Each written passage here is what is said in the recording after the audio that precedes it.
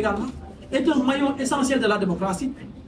Et le groupe parlementaire qui a été à l'origine de cette loi constitutionnelle fait partie de l'opposition.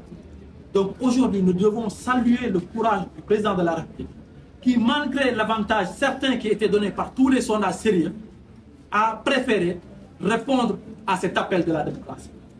Donc, de ce fait, nous manifestons solidarité, engagement et loyauté derrière son Excellence, Monsieur le Président de la République. Pour lui réitérer notre engagement, pour lui réitérer notre encouragement, mais également notre loyauté vis-à-vis de toutes les décisions sages qu'il prend. Parce qu'effectivement, il n'était pas évident que malgré l'avantage qu'il avait pour son candidat, avantage qui était considéré par tous les sondages, qu'il ait pris cette décision courageuse. C'est pour cela que nous nous engageons avec lui dans cette dynamique d'éclaircissement. Parce qu'effectivement, même pour ceux-là, même pour l'honneur de ceux-là qui ont été indexés, aujourd'hui, je crois qu'il est opportun qu'on éclaircisse cette situation.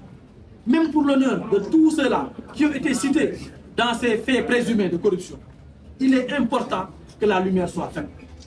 Donc, de ce fait, nous, en tout cas, jeunesse de Pikine, nous, femmes de Pikine, nous, responsables de Pikine, et également, nous autres responsables du Sénégal, qui sommes motivés par la démocratie que nous avons, qui est une grande démocratie, qui n'a absolument rien à envier aux autres démocraties de ce monde-là.